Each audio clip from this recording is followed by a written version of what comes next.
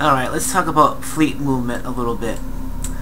You can see your little fleets, kind of just like in the original game. You can see a little icon of the ships that you have. This tab over here has the different tabs for planets and fleets. Planets will show you the different planets you have in that particular system, and fleets will bring up your fleets. Now your reserve fleet you can't move. It's actually connected to your planet that it's, or the system that it's actually connected to and where ships are built.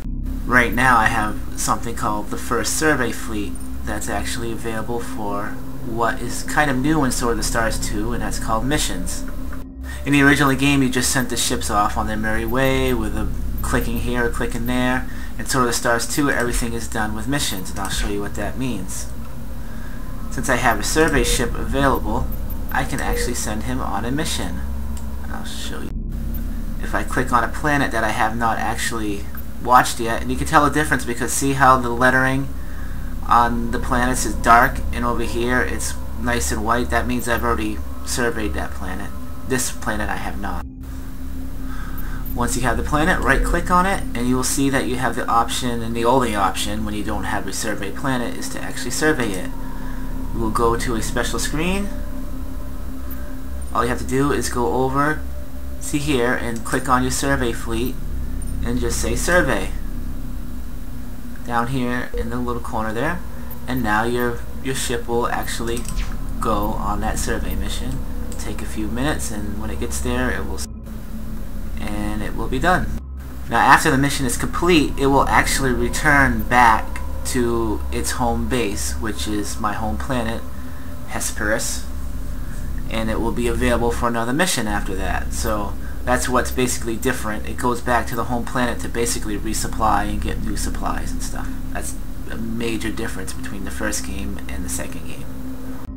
If you would like to build a new fleet, there's a few options you have to do first. The first option is you have to come over here where you have your basically it tells you your system info. I got my son here and the actual in-system info right here. There's 4 options. It's build ships, open the repair dialog, open the fleet manager, and open the battle rider manager. Right now all we care about is the build ships. A little bit different than the original game, you have what's called an invoice system. So every time I want to build a ship, it will be added to this current invoice. So right now, to make a new fleet, you basically have to have a CNC ship in that fleet for the new Admiral system to actually work. So I'll add 1 CNC, and I'll add a few armor to make this basically a defensive fleet.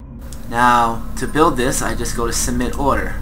Now a little interesting tidbit here, if I click on add to my favorites, it'll be a little bit highlighted.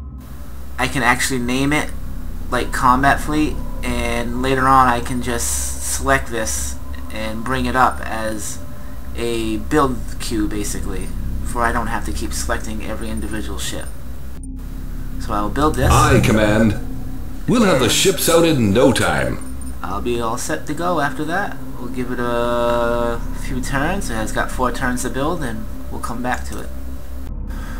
Okay, now to make a fleet, all you gotta do is right click on the planet that you have the reserve ships in, or basically where the ships were built. Right click.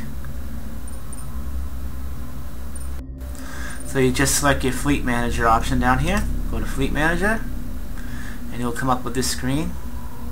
In this screen you can actually set up your fleets. You can set them up in the different planes. In this game you can set up them in the high plane, the middle plane, or the low plane. I won't pretty much get into that. It's pretty self-explanatory, and the system is kind of bugged right now, and it's very difficult to actually move your fleet, your ships to where you want to. So you'll have to mess with that or wait till they fix it. But to create a fleet, all you go down here, lower left hand corner, it says create fleet. You create it, and you can see I have a few fleets already made. I want to make a new one.